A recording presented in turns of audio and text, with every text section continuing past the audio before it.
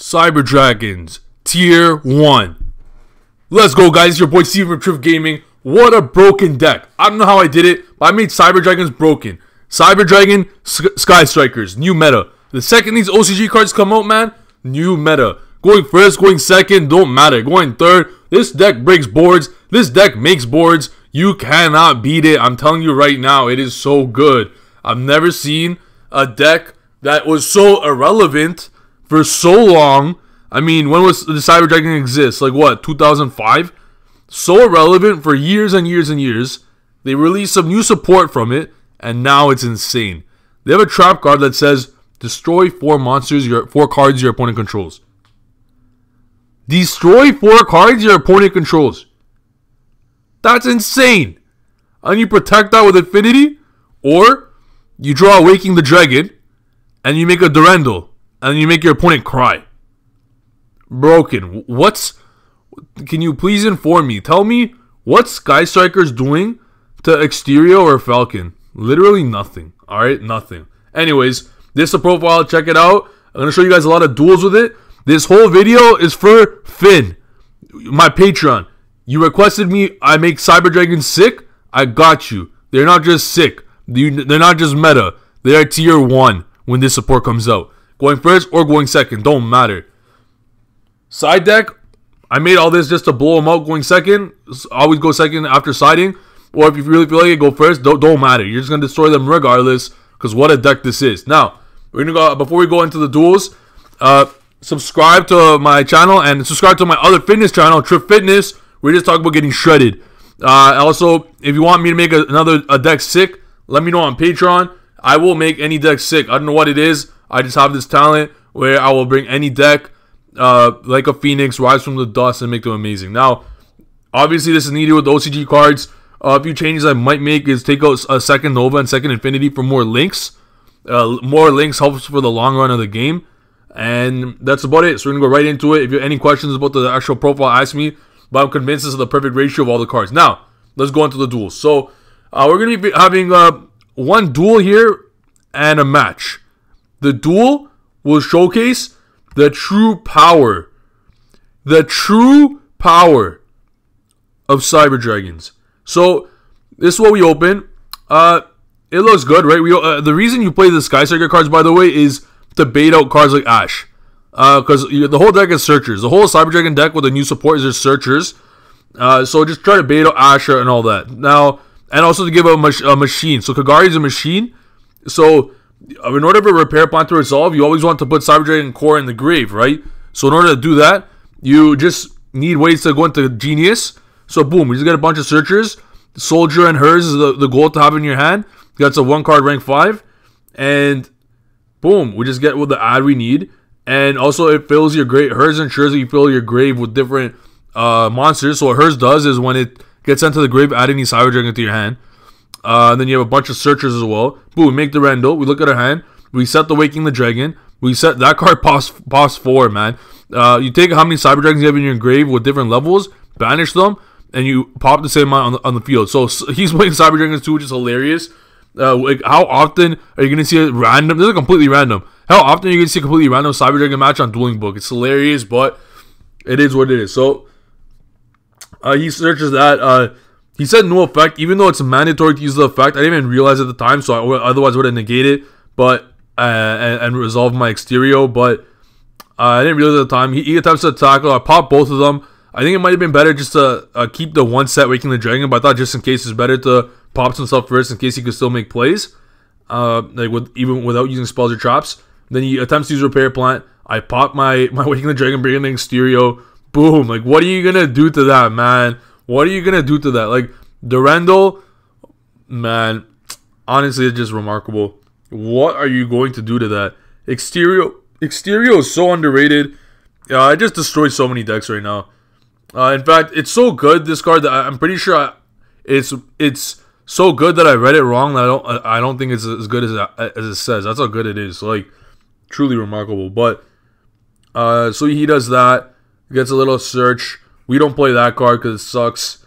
And boom, we're just gonna do the exact same next turn if we want. If he found a way to clear this, we're just gonna do the exact same thing. So that's the beauty of it. So you get core, you get the trap again. The whole point, put up 1 rank 5 and put up a trap, and that's all you need.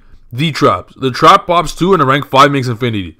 The point of the deck, make an infinity plus the pop 2 or 3 or 4 trap cards set. That's it. That's all it is.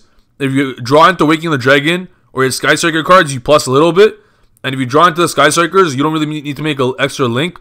If you can just make 2 level 5s and 1 infinity in the monsters, extra monster zone, do that and set your Widow. But if not, you don't need to set it. Just save it for a follow-up and then clear your board to take what they have and then use it for links, etc. Take out the problem. Anyways, we popped that because we don't want to get, in case he ran another Mega Fleet, then he scoops because the exterior is too good. You can't play any spells, traps, so we win. It's actually really good. Like, it does that every single time you go first. If we didn't draw Waking the Dragon, that would have been a second infinity. So, there would have been two rank 5s. If you don't have access to Waking the Dragon, just make 2 rank 5s with a trap, 1 rank 5 trap. It's good enough to win. So here we're playing a match against one of my friends.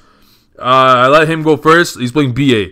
So BA I think is an underrated deck. I used to give a lot of flack for being a bad deck, but I think it's a really underrated deck. They'll never die. BA can easily steal a lot of games for sure. But anyways, he goes Dante. I think he goes Beatrice, underclock Beatrice. If it was just Beatrice, that'll be no issue because Cyber Dragon will just take care of that. And if he banishes it with Firefly, just summon another. So we'll be good with that. And then he goes Beatrice, or underclock Beatrice, which is fine. Just a typical play for BAs, Beatrice and hand traps. So that's fine. The thing I love about Cyber Dragons is it plays through hand traps so damn well, man. What are you going to do? If you let's say you draw my repair plant, no problem. I'll just set the trap and we're good. Or I'll just get the special summon card, the new special summon card. So it plays around it so well. If you ash it, big deal. There's so many more other plays coming that hand traps don't do much. So against Cyber Dragon, that's why I love it. And that's the only thing that's relevant. Ogre is irrelevant. Impermanence is irrelevant. Like Impermanence is a cyber. There's infinities on Impermanence, so it automatically becomes irrelevant because you're facing against the OG deck. But he brings out Snow there instantly. Then we go slowly by slowly. We think you don't gotta overextend with Cyber Dragons. One issue with Cyber Dragons is that they're not very good with replenishing resources. You can't just pen 5 every turn like pendulums. So you want to save your resources where you can. So don't exhaust your whole hand every time. If you could put up an unbreakable board, which is a trap and two rank 5s, that's unbreakable. 1 infinity, 1 Pleiades, 1 rank 5, or a Durandal Waking the Dragon or something. Then go ahead and use your hand up. But you don't have to use too much. So we get the trap. Always get the trap. The trap is a #1 priority. Honestly, even if you get no rank 5s, this card says pop 2, 3, or 4 cards. It's absolutely insane. And if they pop your back, if they pop it, let's say they pop your set trap, all you do is just if it gets destroyed by a card effect, goes to the grave, you get to add another Cyber Speller trap. So it's really, really amazing, honestly. So what we do here, we don't want to overextend. We could do a lot. We got Machine Dupe, etc. You can do a lot. We got more Galaxy Soldiers, but we're not going to do much because all we want to do, we're going to put up a Pleiades. He's going to book it. We're going to bounce a Beatrice, and then when he makes 2, we believe he has a Tour Guide in his hand, right?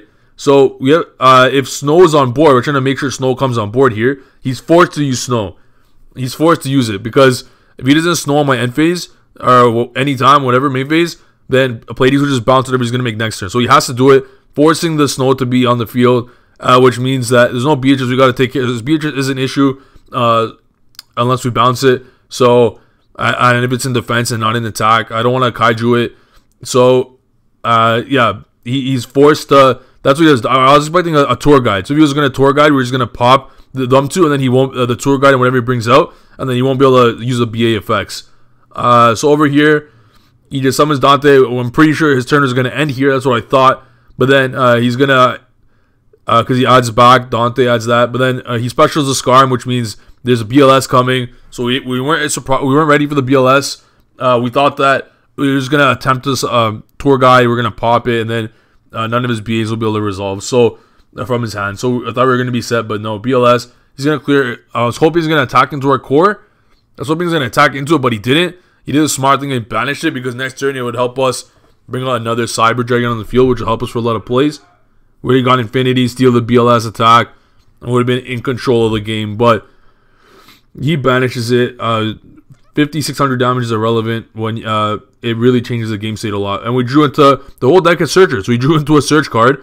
The whole deck is searchers now. Like, you got 3 core, 3 emergency side to that card, 3 hers, like 3 repair plant. There's so many new searchers, it's insane. You're always bound to get searchers. So we summon the Cyber Dragon, and then we have that. Then we're gonna use Soldier and hers. We're just gonna take control of the game from here. Hers, one goes to Graves, adds another. We're gonna get core. Then we got a rank 5 and core. I'm gonna add we had that repair plant, and we got a lot of plays here. I think I should have got the trap there, in my opinion. I should have gotten the trap. I did a little mistake here. Oh, now I know. I didn't want to do it because I want to go for game. So I wanted to OTK him. Otherwise, the control play would have been get the trap and go Infinity. Because Infinity and trap, you'll be so surprised how easy it is, how hard it is to break. Use repair plant second effect, put another Cyber Dragon back to get the full effect of machine dupe, and then that's about it, man. We just win from there. We're gonna go Nova. We're gonna special another Cyber Dragon out with Nova's effect. Nova can also boost his attack up, I think, by 2100. And we're just gonna Borload and win. We're gonna use Soldier's effect, bring that out. We're gonna take BLS or Borload, activate effect, and win the game. We could have gone, if we really wanted to, Trap and Infinity. With Trap and Infinity, I'm telling you, it's so tough because Infinity protects the Trap, and the Trap will pop 3 monsters because it's so easy. We had 3 monsters in grave at that point. It's so easy to put monsters in the grave for the Trap. Even if they don't have to be in the grave. They can even be in the field, or I think hand too. The Trap's unbelievably busted. The new Cyber Dragon Trap, so busted. It's actually OP. Any card that says pop 3 cards your opponent controls should not be in Yu-Gi-Oh! In fact, I was playing Pendulums one time. I was facing someone who wanted to duel me. He said he was a superior Pendulum player. So I laughed. I was like, okay, if you're such a superior Pendulum player, you got to earn your right to face me with Pendulums. So I'll beat your ass with Cyber Dragons. And he laughed and thought I was being sarcastic. But then I proceeded to 2-0 him. How I would set I have an Infinity. I would set the trap. And I would protect that trap with my life. Not that he could pop it. I didn't negate anything with Infinity. And then against a Pendulum player, after he pen summoned, I just popped his whole field with the trap, popped 4 cards. And then he literally just scooped. He said, oh my god, I can't believe how good the trap is. And here, anyways, it's an unbelievably good card, man. The Cyber Dragons are truly tier 1 when all the support comes out. I don't care what anyone says, man. At first, I thought it would be tough to make this deck good, but no. This deck is insane. This deck's insane. I thought it would be so hard when Finn told me, yo, make this deck sick, bro. I'd appreciate it from Patreon. And I was like, bro, it'll be tough, but we'll see what I could do. And next thing you know, broken. Unreal. Anyways, we're dealing with Vanity's Fiend here. He banishes with Farforge, which is unfortunate because I really wanted to search. If we got the search off, we could have done some things with Cyber Dragon Core and get the trap, etc. But nothing. So it comes back now. There's a few lines of plays you could do here to take care of Vanity's Fiend. But again, having Vanity's Fiend on board stops him from playing. So we had to just play super safe. He got lucky with the Farva, to be honest. I would have saved the Graph just in case. I would have kept it on Dante.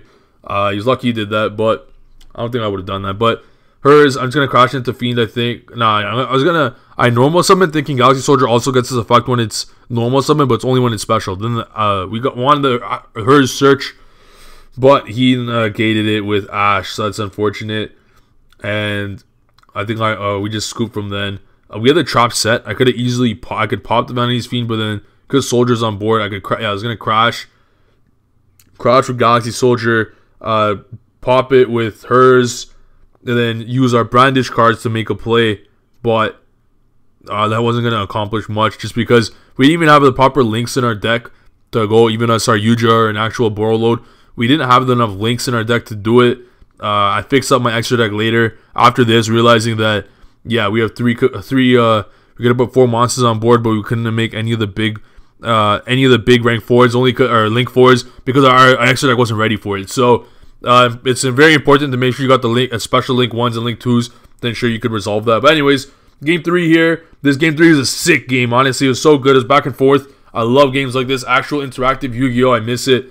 We open a typical Cyber Dragon hand, just 5 Cyber Dragon cards. What else do you expect when you play Cyber Dragons? When you play Cyber Dragons, you want to see all the Cyber Dragon cards possible. So I maxed out on all 3. Some people play 2 Repair Plan. I don't know why. The actual Repair Plan one sucks, but it's okay because we're still going to go off. I think I misplayed slightly here. I shouldn't have gone for a Genius. I think I'm going to go for a Clifford Genius, and I should not have searched for the level 4. I think level 4 sucks. The level 4 is only there. You can, whenever you normal summon a Cyber Dragon, you can special summon the level 4 for free. But it's like Kaigo Tokage kind of for Cyber Dragons, but it's really bad. I shouldn't have gone to Clipper Genius. It's such a neg. I should have saved my resources for next turn. What I should have done was normal the core, get the trap, make 1 infinity, and pass. That's it. But I wasted 2 cards to make a genius. So I should have just saved the genius in hand for a follow-up. And not Pleiades is way better against BA than Infinity. But yeah, it was my mistake there. We have 4 cards in grave, by the way. We have 4 Cyber Dragons in grave with different levels. So against Pendulums, this will be an auto win. The trap would be, say, pop 4. The trap says pop 4, and then Pleiades bounces. So here he hits us with a Crane, which I think is so good in BA. Especially going second when you play so many level 3 hand traps. We're forced to bounce the Virgil in case he has another BA in hand. And then he specials 2, perfect, right into our trap. We're going to pop 2 of them. They don't get their effects off. The trap's broken, man. Then he ghost spells the trap. Holy, I did not see that coming. Ghost spell stopped our trap. That's unfortunate. Ghost spell does stop the trap only because you do banish cards from your grave. I'm telling you, when Cyber Dragons, pick up your ghost spells now. When Cyber Dragons come out and they're relevant, Ghost Spell will go up in price. I'm telling you right now, you need this side for Cyber Dragons. Because you can't just hope to go first. If you just go first, do you have any Gookies I beat, man? Like, it's insane. Do you have any Gookies I beat with this deck? Because they put up their Gookie board, then I simply just Mega Fleet them and then proceed to attack into the other issues. All their stuff are irrelevant. Then steal something with Infinity. Their whole board's gone. They have no follow-up. They're going to have Trap and Infinity after breaking their board. But anyways, we draw into the Reborn card. We're lit because we're just going to go into the Herds, get core, get another Trap, and we win. We win. We're going to go, like, it was so good. But he unfortunately ashes our Herds Search, which is unfortunate. Or was it, I think he Ghost Belled it or something. He was a little slow here. He did it a little late. He said go back for a bit. He's a little late. Yeah, he Ghost Spell. What a card, man. Like, Ghost Spell actually really hurts Cyber Dragons. I'm telling you, pick him up now. He stopped our Herds from getting summoned. So if our Herds got summoned, we would have got core. We would have had core, and we would have been so lit because we would have had Trap that said pop 4 again. But we couldn't do anything. So we just attack, and we hope he doesn't draw into BA because he had Sir. He passed. We're good. We drew into Machine Dupe. Okay. We got to wait another turn. Hope he doesn't draw another BA. If he draws another BA, we're going to have to draw. It'll be fine. Even if you drew a BA here, we're just going to draw a Cyber Dragon, and then we'll be fine. He passed, and then boom, another Reborn card, and we win. The Reborn card is insane because you have so many different ways you want to win. Then we just show him the Machine Dupe, and he scoops. Her Scoop Dupe, man. That's a new format. Forget Troop Dupe Scoop. Anyways, that's the deck again. Check it out. The only changes I would make is take out a second Nova and a second Infinity for more links, because the links give you a lot more plays. It helps you. I might even play Scapegoats and go specifically second because you clear boards and just wreck them. But anyways, that's a deck, guys. I hope you enjoyed it. Shout out Finn for telling me to make this deck. It was honestly amazing. Thank you for telling me, honestly, because I had so much fun with this deck. It's so fun to play with this deck. I'm about to go beat some more scrubs. I'm dueling book with it right now, and I'm gonna go lift. Because if you got, man, after watching this, all of you go lift right now, man.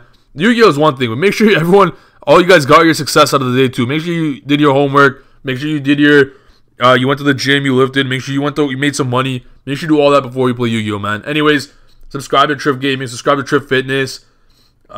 Check out my Patreon. Any support, I'd appreciate it. Lastly, shout out to Royal Club Games, my sponsor. We're going to be releasing our site soon. Hook you guys up with some sick deals. Later, guys. Peace.